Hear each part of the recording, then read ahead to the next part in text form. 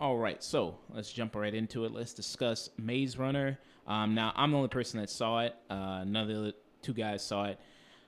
So, like I said, Maze Runner, The Death Cure. I saw the first one. I never saw the second one. And watching the first one, I thought it was pretty good. I thought it was interesting. It was different from the other YA movies. It was kind of like this mystery.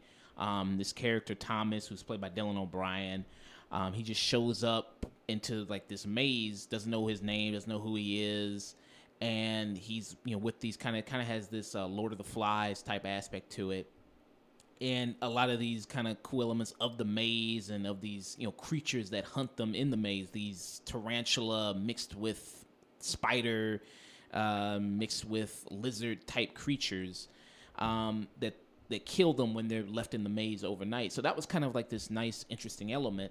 I was like, oh, that makes it, a little bit more different from the other ones. I never saw the second one. The second one, Scorched Trials. I never saw that one. I saw that one. Okay. And when I tell you about this one, tell me if it's a little bit comparable to that one.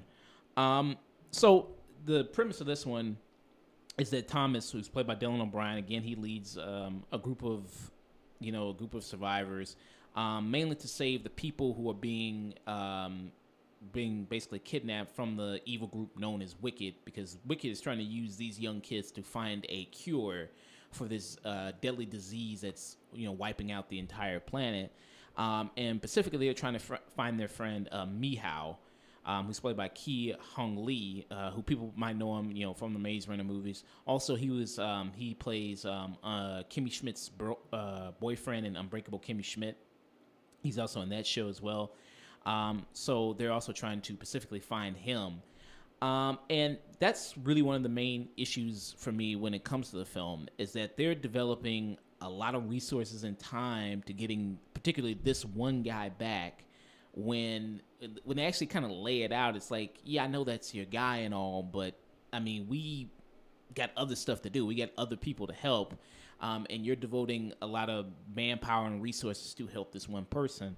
So I thought that was, kind of a little silly at that time. I thought, okay, that's a little silly. Also, coming into this series, like I said, I'm not big into Maze Runner. I like the first movie. I haven't read the books. I had zero investment in this story. I thought a lot of it was really kind of dull and a patchwork of other better films. For instance, I mean, the post-apocalyptic element of this film, that's Mad Max. The zombie element of this film, that's 28 Days Later. I mean, the YA, something that started off kind of different, it just has moved into other YA films that we all know, like Divergent, like Hunger Games. There's nothing particularly special about this now, like how it first was. I think that a lot of the film has lost those unique qualities. I think it wastes a lot of really good actors. Walton Goggins, he shows up. They barely use him at all. You have Aidan Gillen, who's basically Littlefinger. He was Littlefinger. People know him from Littlefinger from Game of Thrones. He's Littlefinger. He will play that role to the day he dies. Which is a shame, because I think he can do different stuff. Like if you see him when he's on The Wire, when he played the mayor. He's a great actor. Really top notch. But he's stuck doing the basic villain role here. And the villain group, Wicked, I mean, even though they have this stupid name, Wicked, I mean, why would you trust any group name like that? You actually can kind of see where they're coming from, because when they're actually kind of breaking it down, it's like, hey, we are kind of using these kids and, experimenting on them, but we are trying to find a cure to this disease that is killing, millions of people. It's like people are dying over here. Yeah, and so, I mean, you can kind of see where they're coming from a little bit, because they are trying to find this cure, find a thing that's going to help humanity and save humanity. So you kind of understand where they're coming from there. It's like, okay, I get you. And then there's the character, Teresa, who, so apparently that character in the second movie betrayed the group, because she, in the first movie, I remember her, she was the only girl that popped up out of the tunnel, And then right with the words, if I remember correctly, this is the last one. Yeah, yeah, because they apparently say so. Like their whole trials in the maze was stuff that helped them develop the cure, like fight these antibodies, I guess. And so she betrayed the group in I guess, the second movie and turned to Wicked because she was all along undercover for them. And she's a doctor, and she's trying to find a cure. And there's like a whole romance between her and the Thomas character. That's also another thing too, because he's also in love with her. I mean, I don't really, again, I have zero investment in this. I have zero, I don't really care about their love and about, him, like, oh, she betrayed the group and now there's tension between them and does she still have feelings for him? I could really honestly give a fuck. I don't really care. I think, one of the positives about this movie, I think the movie opens up with a lot of fun. I think the opening action sequence is really good. They do a whole like train rivalry type sequence. We're running out of time. We've seen what's happening out there. We're coming up behind!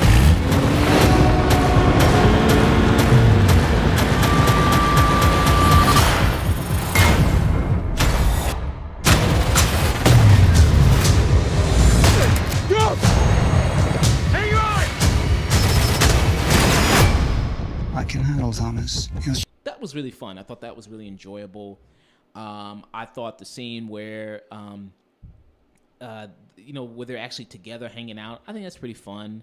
And actually the whole cast of people, I think that's pretty nice. I mean, the whole cast of people is something different than you normally see in a YA film. You know what I mean? You got, different kind of ethnicities, different, cultures there going.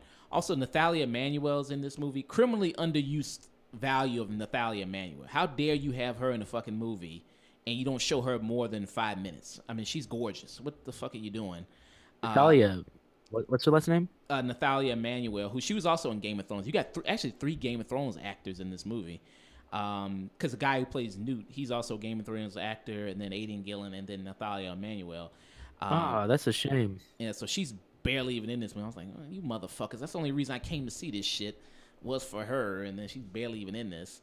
And then Walton Goggins, he's kind of this leader because they go to the city of actually Wicked to rescue Mihao. He kind of looks like the guy from Hannibal, the guy who was in the wheelchair, if anybody knows what I'm talking about. Because his face is all kind of destroyed from the virus. It's pretty freaky looking a little bit, but like I said, they waste him. I mean, I've heard people who've even read the books are not even really, I think they don't even really follow the books that much anymore. Like, the main audience of the people with the books, they're not even really that invested anymore in this. So, I mean, like I said, I think that the only really moment I really was that invested in was the opening sequence. And after that, it takes a sharp dip for me. I didn't really care about anything else in this movie. I was just like, wow, I'm just so bored through most of this. And I finally understand why these henchmen can't hit shit like stormtroopers and then these people in this movie because their headgear is awful. How do you expect the villains in this movie to hit anything and they're wearing fucking beekeeper's mask over their face? It's like, well, that's why they can't hit the main guys, because you give them these stupid costumes and these stupid helmets and they can't see. Like, stormtroopers got these dumb helmets where their eyelids are all the way up to their forehead. It's like, yeah, of course, that's why they can't see shit. That's why they can't hit nothing. How about if you give them a helmet that they can see through, maybe they can shoot better. Because a lot of, like the heroes in this movie, it's all sniper shot. They Call of Duty level 42 and everybody else is still level 1. It's like, yeah, of course, because they can't see shit. So that was a similar problem in 13 Strong too. 12 Strong. 12 Strong, you're right. Yeah. 12 Strong. Yeah, 12 Strong was a similar thing. All guys is just sniping everybody, but they can't hit shit. That's just a main problem of action movies nowadays. I mean, at least let some guy get hit in the shoulder or leg or something. I mean, But if this is what you're into, if you like the last 2 movies, I don't understand why you coming into this and not like this one as well. But I really wasn't that into it. I give it a thumbs down, and tune out for me. I really didn't enjoy myself all that much, and I was really bored, honestly, through a lot of it. Yeah, it was super disappointing for me. Okay, so moving on from talking about Maze Runner, the Death Cure, I'm going to talk about. Oh, so not even a rating. Jeez. Yeah, I gave it a thumbs down. I said tune out. Okay. You called a All right, snooze wheel. tune out. All right. Yeah. Well, I had seen the sequel, so just letting you know, you didn't miss much. Okay. So was the sequel Scorch Trial, was that similar to what happens in Death Cure, or? More of a, I would say, it's Thomas trying to figure out, oh, what are these wicked people really up to? What's going on? How am I gonna get out of this? That kind of thing. But yeah, basically it's the same kind of problem, sadly. Okay, yeah. Because it did feel like Littlefinger was basically wasted.